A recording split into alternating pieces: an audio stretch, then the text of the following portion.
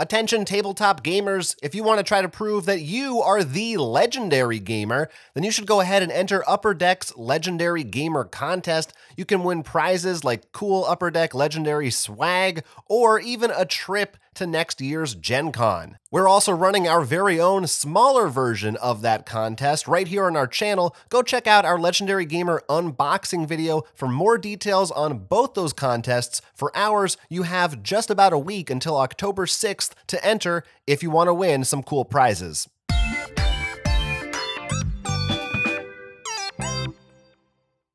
Welcome to this Rovercrit News Roundup for the month of September 2021. A lot happened this month, including Gen Con. Unfortunately, we won't be talking too much about that. Luckily, we have plenty of Gen Con videos for that, because there's a lot of news stories to go over, including many companies seeing maybe the consequences of their actions coming back to haunt them.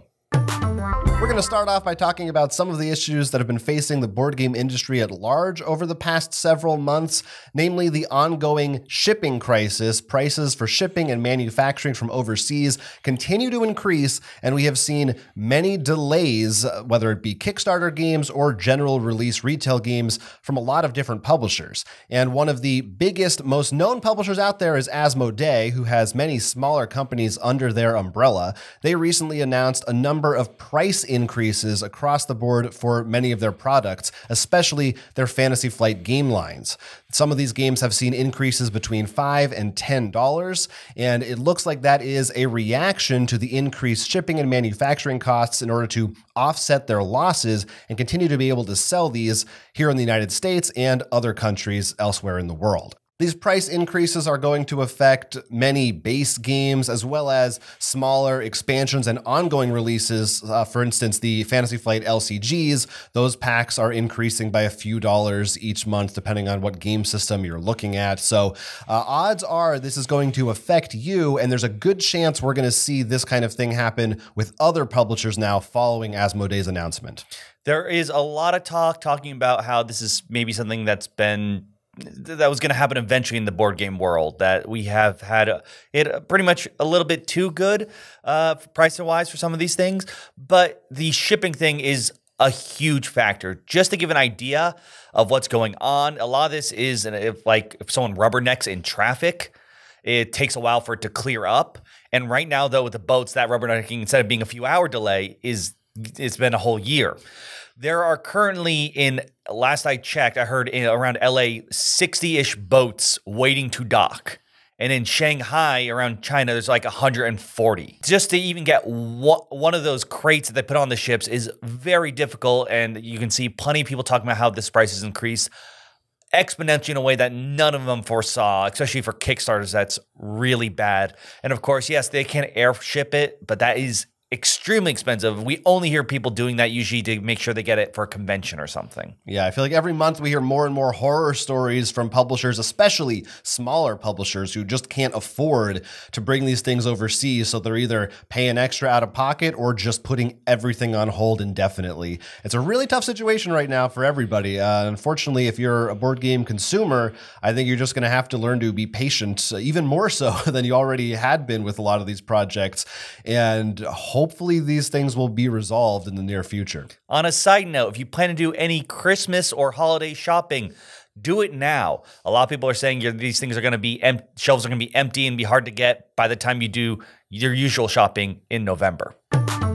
Sticking with Asmodee, we often joke about in our news segments whenever we learn that they are acquiring another company in order to become bigger, or the last time when they sold for a very, very large amount. Well, the company that bought them, PAI Partners, or possibly Pi, not sure how to pronounce it, is deciding that they now want to sell Asmodee. Currently, the price tag on Asmodee, if you're interested for purchasing, is 2 billion euros. He's being handled by Goldman Sachs, and we learned from this actually from the tweet from a guest on our previous podcasts, Stephen Bonacore, our first two-time non-Rovercrit employee guest. As of this recording, we do not know if it actually has someone it's been sold to yet. It seems very likely. Yeah, it's being shopped around for sure. And obviously, this is a big deal because, like we said, Asmodee owns Fantasy Flight, Z-Man Games, the Catan line, so many other board games that whoever they sell it to has a lot of power in our industry, right? Right. And the other idea is that usually, you go around, and this is not as much anymore, luckily, but you talk to people and be like, talk about board games, they think Hasbro. If Asmodee keeps being sold at these bigger prices, that usually means it becomes more recognized. Are we going to start seeing people understanding what Asmodee is, do you think, as a board game publisher next to Hasbro, or at least to those maybe who aren't in the hobby? It could be. I mean, they certainly have enough gigantic licenses and titles. That logo could start to become synonymous with board games, and for many people it already has, I think. And they don't seem to show any sign of stopping. They continue to grow, and I imagine whoever buys them next is going to continue to grow the company. So yeah, I don't know that this train will ever stop. While some companies are finding ways to continue to grow and thrive during our current shipping crisis, others are not so lucky. It was reported by Board Game Geek through an earnings report, a financial earnings report from IDW, that their IDW Games section would be shutting down. As of now, there hasn't been really an official statement made on this subject, but it seemed pretty clear from reading this report that the IDW Games publishing section was going to no longer be producing games at some point in the near future. IDW Games, of course, had a lot of big licenses under their belt that they published games based on, including Nickelodeon, Teenage Mutant Ninja Turtles, Ghostbusters. There's a good chance you've seen or played a few of their games at some point. They probably made their way to their table, or you've seen them at a convention, perhaps.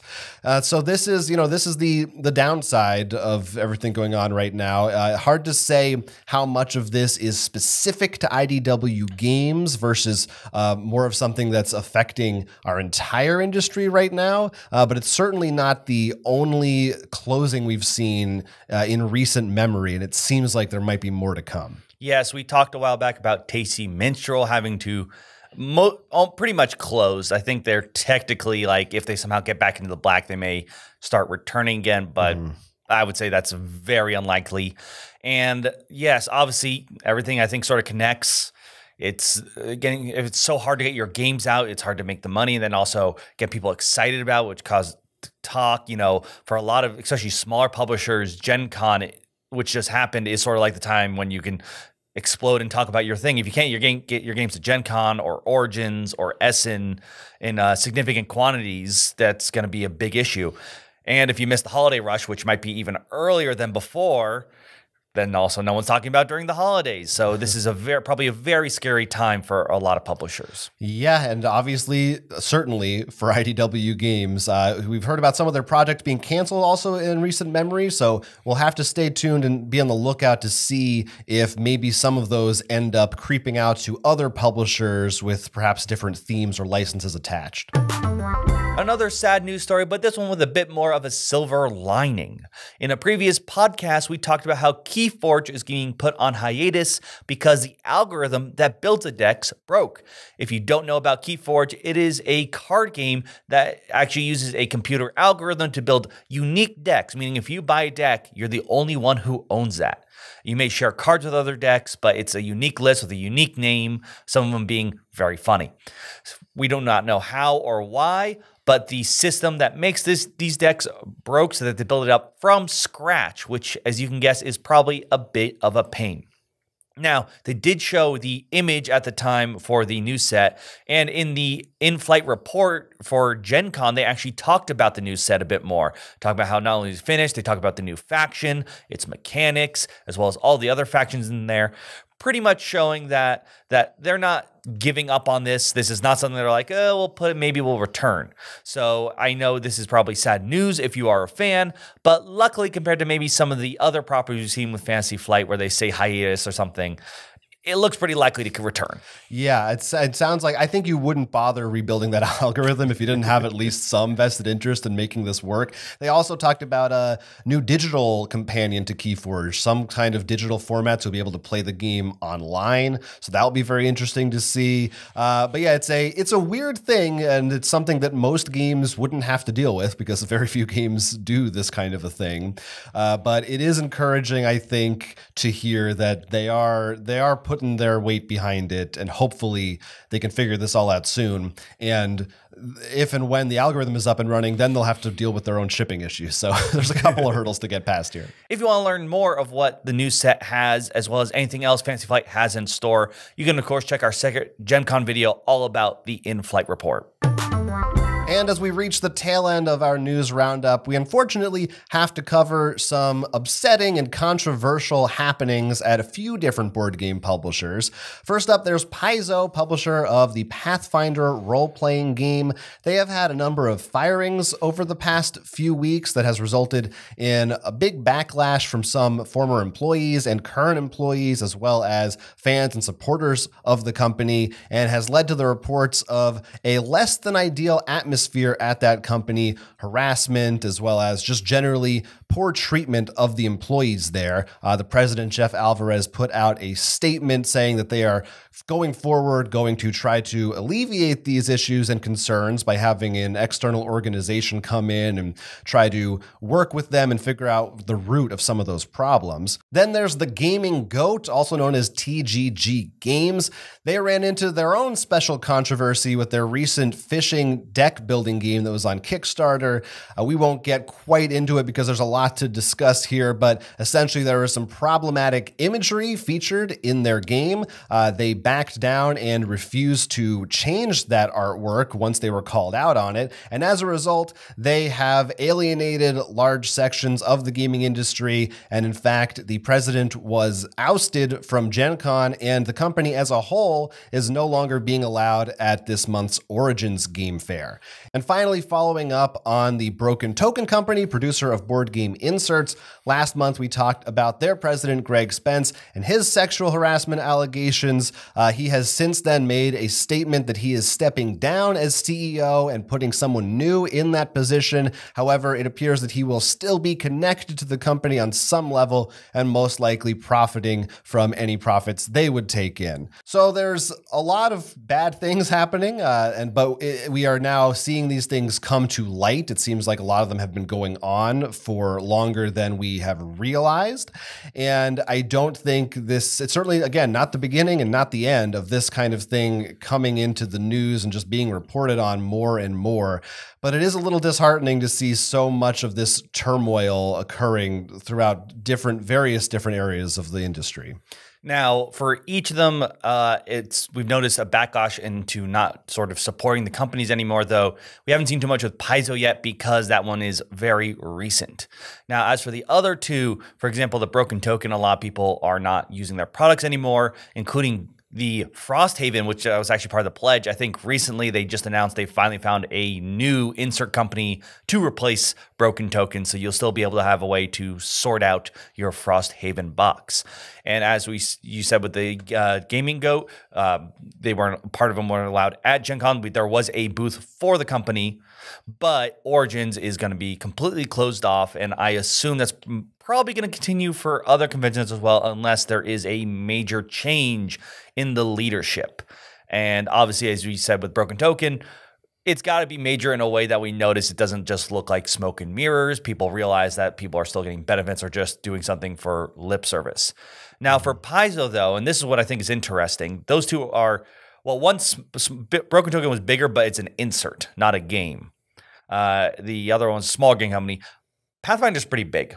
Do you think there will be as big of a do not support Paizo until we see change? Or do you think it's too big that people aren't going to avoid their products? It's hard to say. And also, who they partner with, they mostly do their own stuff. And I also think that relatively speaking, it's hard to say. I don't want to rank the severity of these terrible things that have been going on, but I think that they can recover from this, whereas I feel like in the case of, for instance, the Broken Token, the guy needs to just leave, or that's it. I don't think there's a way for him to come back. I think they could possibly take steps and restructure the organization and come back from this.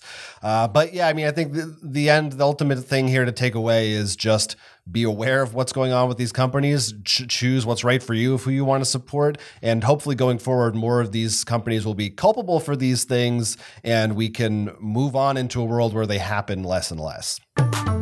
Now we're going to go on to maybe something a little bit more exciting, and that's games you can now buy. Starting off from weird games, we've got Bayou Bash.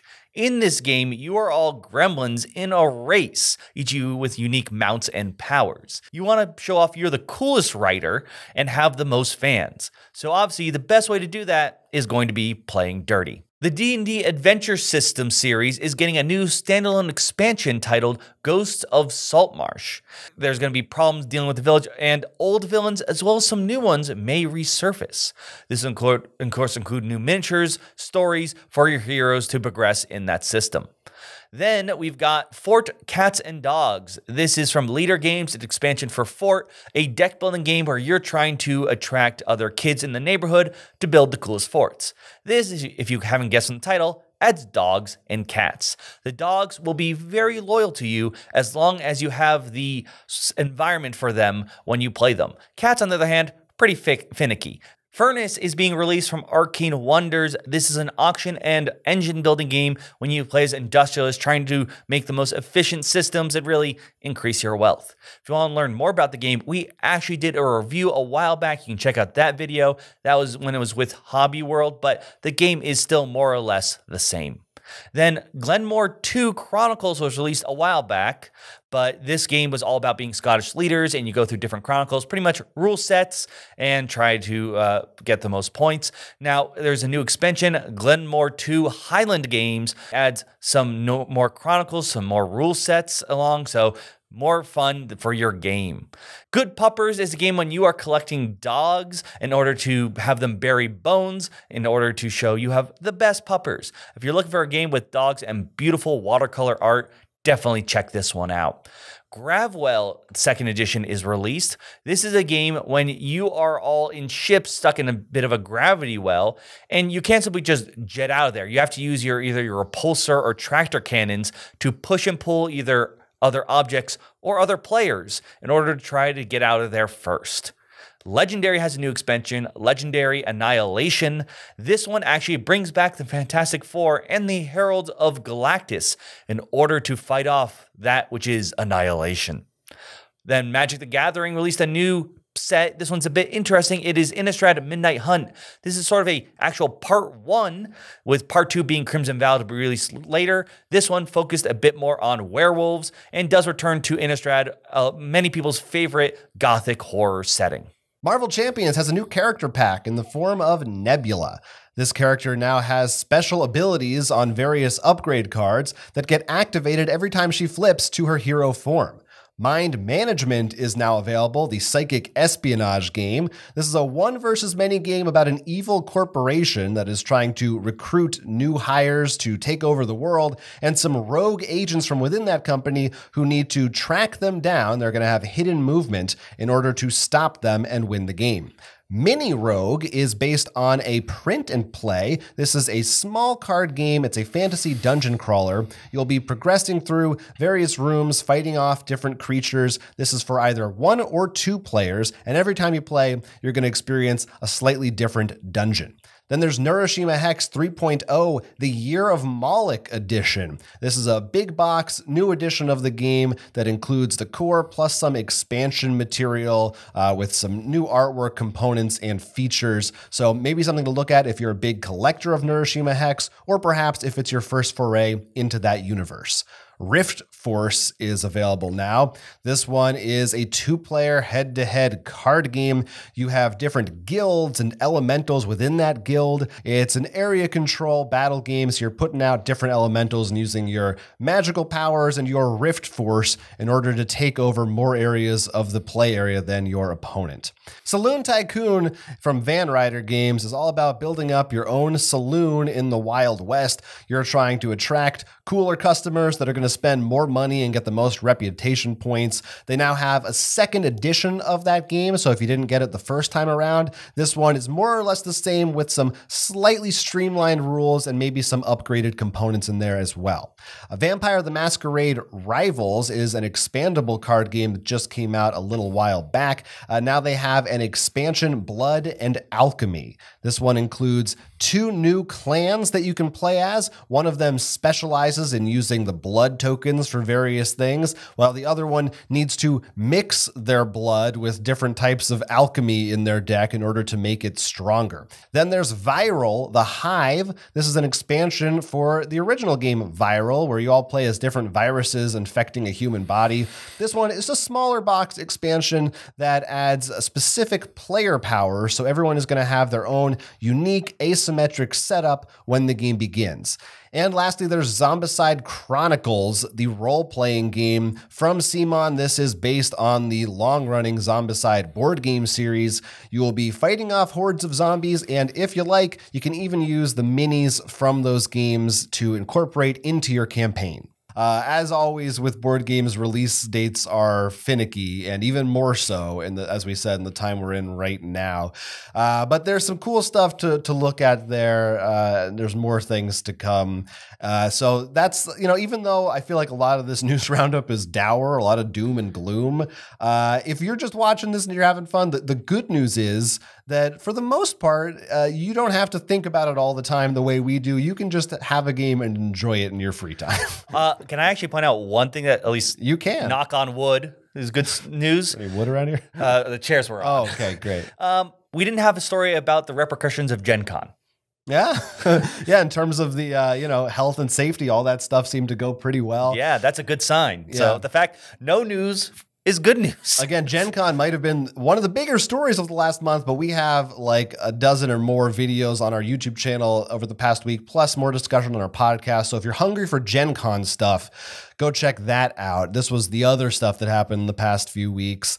And we'd like to hear from you in the comments what you think of these various stories, which ones are affecting you or you have thoughts on, and which of these new releases are you excited about picking up? What are you playing right now? We'd love to hear that in those comments down below. Let us know. But until then, I'm Will. I'm Jonathan. And this has been Roll for Crit. You know what would be great? If you liked this video and subscribed to our channel to stay tuned for more updates. You could also even go over to our Patreon page and support us there. We'll give you some really cool rewards in exchange for that. Or maybe you want to support us by buying some merch. You can check out our merch store where we are selling t-shirts with cool designs and other things too. Check it out.